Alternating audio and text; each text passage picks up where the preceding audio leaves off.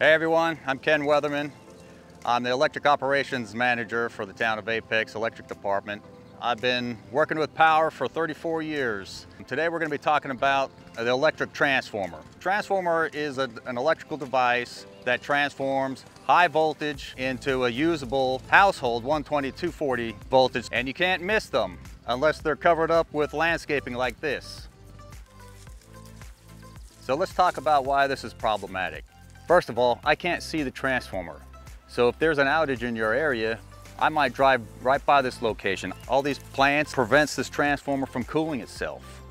All this organic material is scratching it, it's causing it to rust. It's inviting insects and little critters going inside this transformer.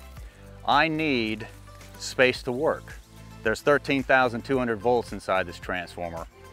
These plants act as a conductor of electricity. It can't touch anything in this compartment or me while there's work being done. We require 10 feet in front of our transformer, 3 feet on each side of this transformer and the rear of this transformer, where none of this can be here. This is a perfect example of how a transformer is supposed to look like. I can feel that this transformer is getting the breeze it needs to cool itself. Each transformer in an underground residential distribution system has its own ID tag. I can reference these numbers to a map that I have, and it tells me exactly where it is on the system, and I can use that information to backfeed and get your power back up faster. If I can see it from the road, it makes my job a lot easier. And right here is a fault indicator.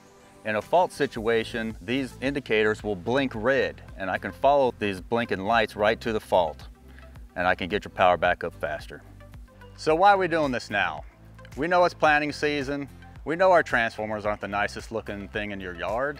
All we're asking is that you keep us in mind for safety and reliability. Keep your landscaping 3 feet from the sides, 3 feet in the back, and 10 feet in front, so we can have a safe working environment in case an outage occurs in your neighborhood. We're going to be coming through in the next couple of weeks, starting in some of these subdivisions and doing some routine maintenance, clearing out some of these larger landscapings around our equipment to make it safe for us to work on and to provide that reliability for our customers. So thanks for watching, and help us keep your power reliable by not planting landscape around our transformers.